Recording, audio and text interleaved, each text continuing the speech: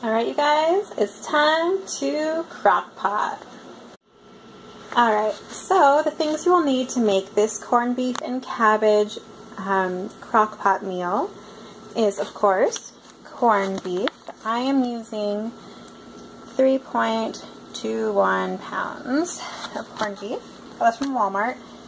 This was $11.11. You will need about 6 to 10, depending on how big your crock pot is, but of red potatoes.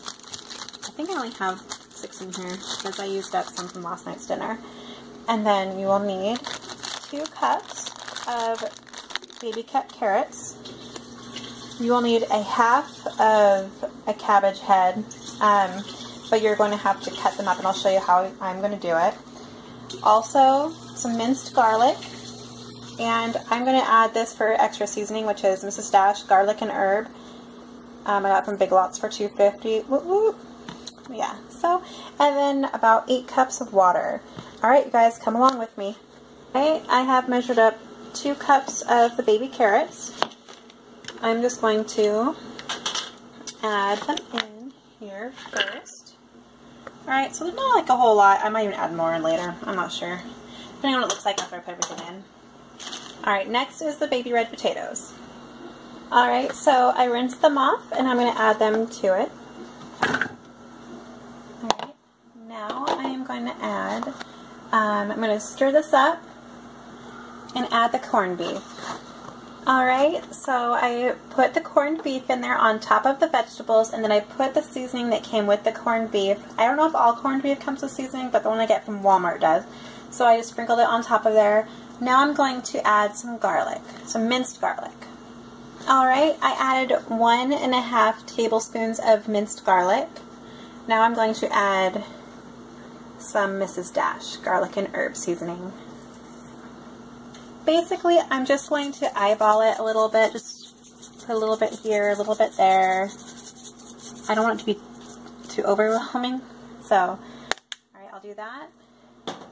And now I'm going to add, I believe it's going to be 8 cups of water. I have to be able to cover the meat. Alright, I added about 10 cups of water, just because I have a pretty big crock pot. I believe it's a 5 or 6 quart.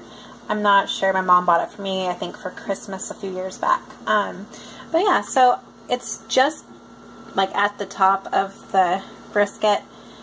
I just don't think I could put any more water in.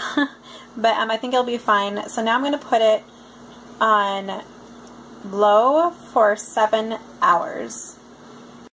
Alright, so this is what it is looking like right now. It's not done yet, because it hasn't been the 7 hours yet. I actually put it on high because I realized that in 7 hours from when I started it would have been 7:30, and then I'd have to cook it for another hour or 2 with the cabbage, so that would be too late to feed my kids dinner, and I'd be already asleep. So I put it on high for a little bit, and so here's the cabbage. I already took off the outer layer. I never cook with the outer layer. I just take that piece off, and now we just have to cut this in half. Alright, now I will show you how you need to cut this before you put it in. Alright, so I cut them like this, just to make it easier to put them in, find spots for them. I don't know if I'll be able to use all of this, but I hope I can. Alright, I will put them in now. But not until I rinse them down. Now I will start putting them in. Alright, so I put a bunch of it around the corned beef, and then I sprinkled the rest of it on the top, just so I can get all of it in there, because I've got to have plenty of cabbage with corned beef and cabbage. Alright, so now I'm going to set it. Let's see here. I'm going to keep it on high. I'm going to check it in. Let's see here. I'm going to check it at about 7 o'clock. And right now it's 5:10, so I'm going to set my timer for an hour and 50 minutes, and then we will take a look and see how good it looks. Alright, you guys, I just made my dad bowl, and yeah, it's done. I took the meat out, and it just fell apart so easily. The meat is supposed to be this color, so don't worry. I trimmed off excess fat, gross. And I did check the temperature. It was above 180 degrees. So if you have had a food handler's license before or something, or you might already know, a healthy temperature for meat is 160 plus. So yeah. So I'm going to put some in a bowl for myself and I will show you. Dang, you guys, that looks so good. I cannot wait to dig in. Bon appetit.